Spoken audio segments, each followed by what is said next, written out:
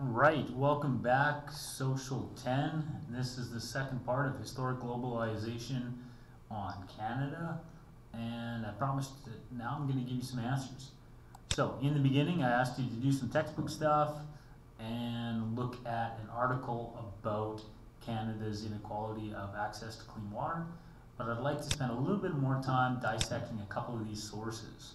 So this source read, it sometimes seems to Indians that Canada shows more interest in preserving its rare whooping cranes than its Indians, and Canada, the Indian notes, does not ask its cranes to become Canada geese. So Harold Cardinal is implicitly connecting this metaphor of whooping cranes and geese to the concept of assimilation. This is from a response by Harold Cardinal in his The Unjust Society, and the title of that is a reference to this idea of trying to create a just society, a fair society.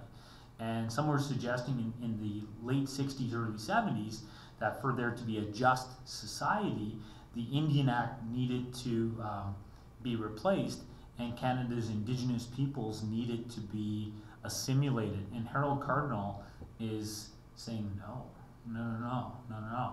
Canada does not ask its whooping cranes to be assimilated into Canada geese, because it understands whooping cranes are big, beautiful, nearly extinct birds.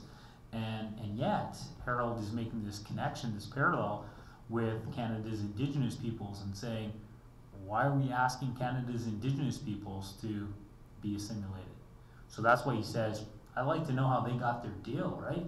Indians hold no grudge against this big, beautiful, nearly extinct birds, but we would like to know how they managed their deal, saying, why is the federal government of Canada protecting the whooping crane but not protecting us? So this was written as a response to Canada's white paper by the Liberal government in the late 1960s that looked at to what extent should we create a just society in Canada based on equality and eliminating the Indian Act. And basically what that read like was, we want Canada's Indigenous people to be assimilated. And Harold Cardinal, among many other leaders in Canada's Indigenous community, was upset with the desire to assimilate them. So, next up, a few decades later, we have the Reconciliation Commission. And there's some background here on a Wikipedia site about what is the Canada Reconciliation Commission.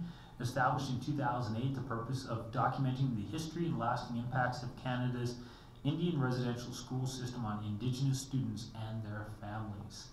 And you can go a little bit more into this article and see the connection to cultural genocide and some calls to action within the community. So there's some background information here for you to look at. And following the background information, we have this cartoon. And the cartoon is suggesting that the Conservative Party of Canada that brought in the Truth and Reconciliation Commission, they're saying we'd like to talk, but there's no listening devices. There's only loudspeakers. So the federal government is not listening to Canada's Indigenous peoples. They're talking to them. And if Truth and Reconciliation is the goal somewhere down the road, they're not going to get there because this vehicle is not built to move. It's missing some key components. It's missing wheels. So Canada's Truth and Reconciliation Commission that's supposed to lead to action in some kind of response to this legacy of cultural genocide. The cartoonist is suggesting that the Conservative Party of Canada under Stephen Harper at the time, that was the government, is going to be unable to achieve truth and reconciliation because the vehicle that they've put into place is missing some key components. And the key components are literally because the vehicle isn't listening to and consulting the Indigenous people as they're meant to do by definition. It's more about the government speaking to people. And they're not really going to learn by speaking to others. They need to listen to others. So if it is a call to action, if it is meant to be a response to cultural genocide, the cartoonist is saying that the government needs to do more listening to Canada's Indigenous leaders. Listen to those testimonies, right? Rather than a loudspeaker talking about things. So calls to action, right? How can they deal with the legacy and reconciliation? What are they going to do for the child welfare? What are they going to do for education and language and culture and health and justice? The cartoon is suggesting that justice and health and language and culture and education and child welfare are not being addressed, that these programs are not going to be enough.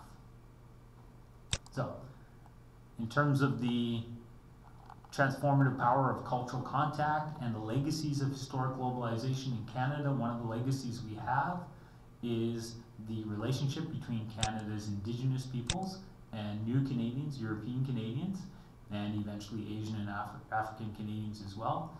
And a part of that story has been a story where there has been moments of abuse, and there's been an attempt to reconcile that, but this cartoon is suggesting that the reconciliation is not likely to happen.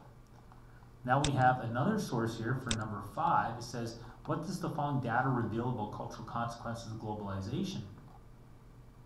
It's interesting to note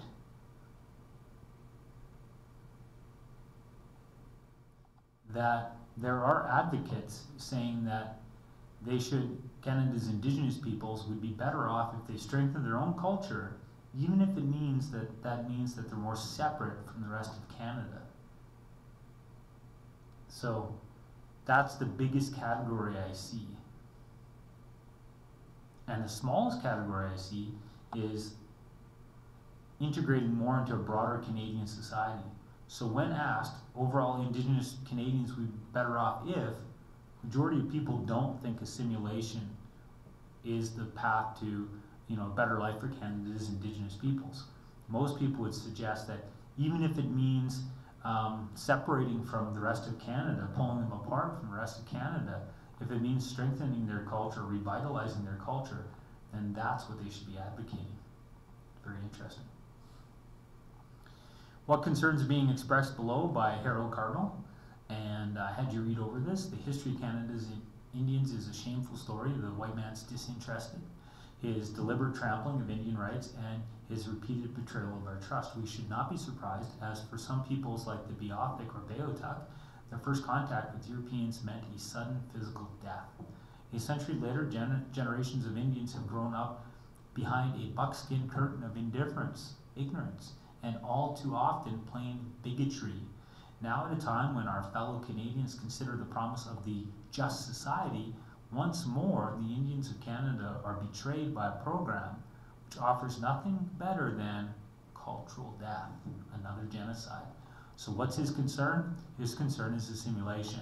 So the message in 6 is very similar to his message up here in 3, is the idea that we can't be assimilated because it'll lead to another death, a cultural death. And his ideology, his ideological perspective, would be supported by the 79% right here. Then I had you look at some articles that looked at should there be private property on reserves, and then I had you look at this article about Indian Act. We can certainly talk about these articles in our lesson today. I just wanted to go over those sources with you.